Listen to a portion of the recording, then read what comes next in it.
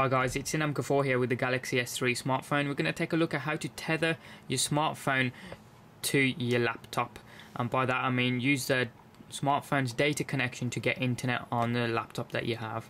Now this is relatively simple, so what I'm going to do first of all is switch over from Wi-Fi, so Wi-Fi is off, and turn on my mobile data. There we go, that's working. Yep, Wi-Fi is off, mobile data is on. Excellent. So then all you need to do, connect your smartphone to your laptop using the cable that the smartphone came with. So obviously the one end you got a USB 2 connector, the other end you got a micro USB port. Obviously the one end goes into your smartphone like that, and the other end just plug into a USB port on your laptop.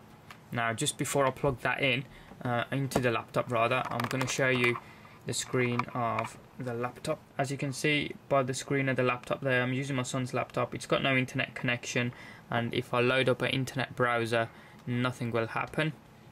I'm not even connected to Wi-Fi there. There you go, so unable to connect to the internet on the Google Chrome browser there.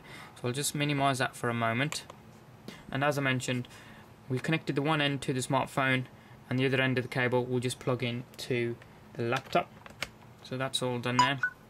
The phone recognizes the fact that it's connected, so what you need to do is go into Menu, Settings, and then at the top go to More Settings, and then you've got Tethering and Portable Hotspot.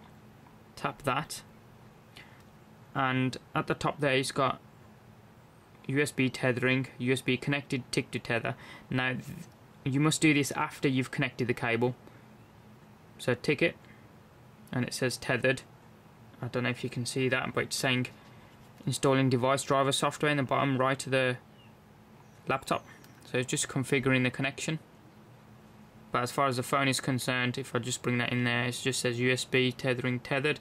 So that should be now working. And then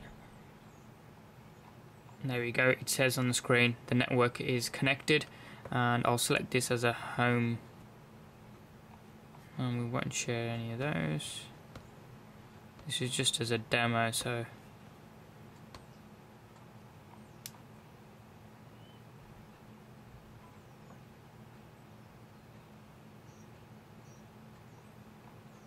that's finished, so I'll click finish, and now you can see there it's saying network 3 and then the internet available. I'll just zoom in so you can see that a little bit better. So there you go, you can see that the laptop's there connected to network 3 and then the internet, and it says it's all connected. So if I bring the browser back in there, as you can see now, if I just hit refresh just to see if it loads the page, and it should be just Google's homepage that it loads, as it does there, so that's working. If I just try another one being bbc.co.uk,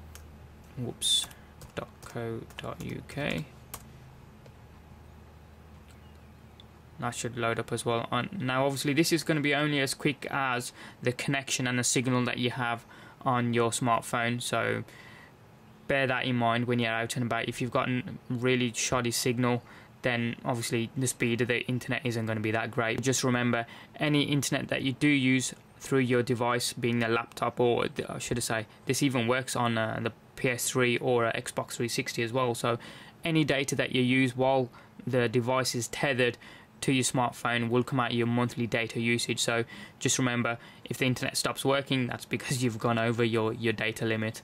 But yeah, this works on other devices like the PS3 and the Xbox 360 as well. Just works in a similar manner. Once you're done, just take the tick out of it so it untethers itself, and then you're good to go.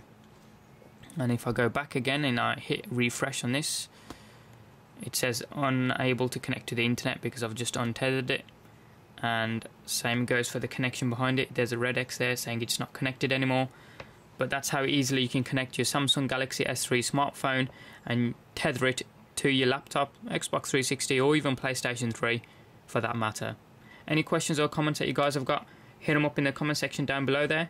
If you haven't already done so, hit subscribe from the button up top there. It doesn't cost you anything and it's free, and you can check out some of our forthcoming videos. If you like what you saw and you want to see more videos like this, give us a big thumbs up. Thanks for watching, have a good day, and we'll see you next time.